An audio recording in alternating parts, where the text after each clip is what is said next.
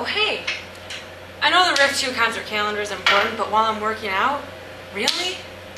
Alright, I'm Taylor Robinson with Riff 2, and it's time for your concert calendar update. On Friday night, the 11th, out at Freedom Hill, you can check out Al Green. Also over at the Renaissance Center, it's Mitch Ryder and the Detroit Wheels, along with Mark Farner.